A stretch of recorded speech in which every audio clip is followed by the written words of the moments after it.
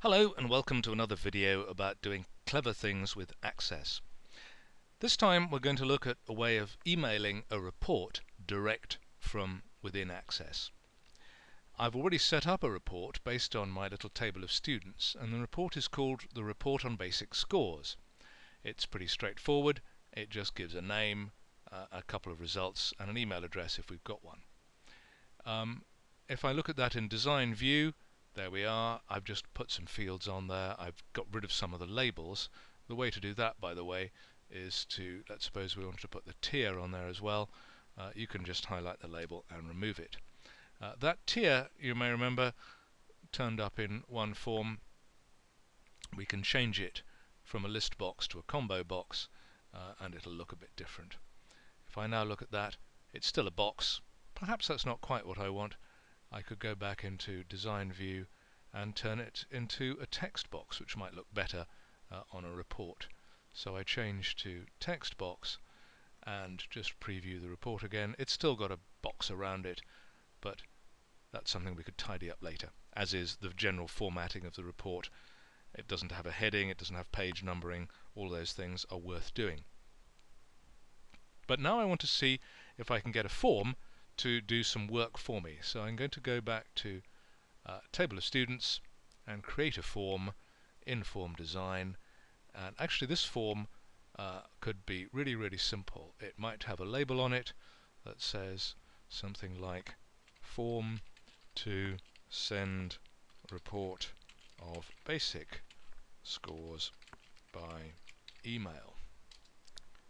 So that's a label. That text label or is it a text box?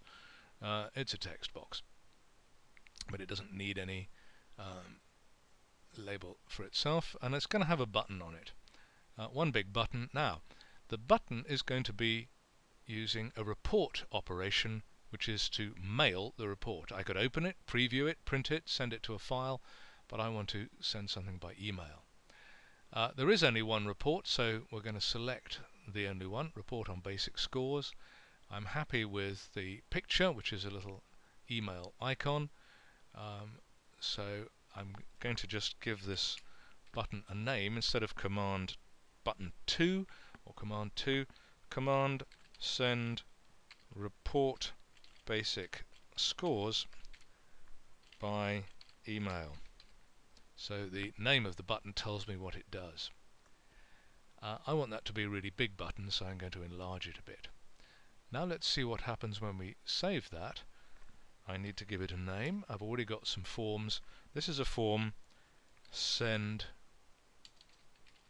basic report by email. So everything's got sensible and meaningful names.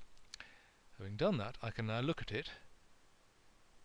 Oh, I've messed that up because I made it a text box instead of a label. Because I was going too quickly, I'd need to go back and sort that out. But let's see what happens when I click the button. It says, what sort of output format do I want? I'll go for PDF format and say OK. And very rapidly up comes the interface for Microsoft Outlook. Exactly what happens will depend a little bit on how you've got your machine set up. But I can send that to myself. I'm sending it to a private email address. I'll send it to my school email address, mrlowndes@shiplake.org.uk, and send it. And with a little bit of luck, if I bring in my email interface, we'll be able to see in a second. Whoops, that's the wrong thing. We'll be able to see if that has actually arrived. So many things open on my desktop, and I'm not quite sure what on earth I'm doing. I need to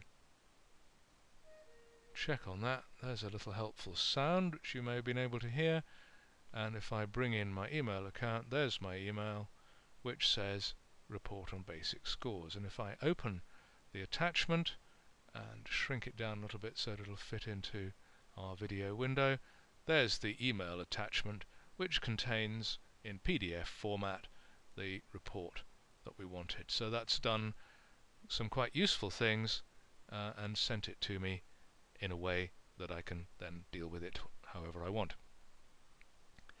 As I say, I made a few mistakes along the way. I'd have to go back and sort them out. As ever with developing software, test everything as you go along, fix the mistakes as you go along, and retest. I will leave you to think about how you do that. Hope you find that useful. That's the end of this video.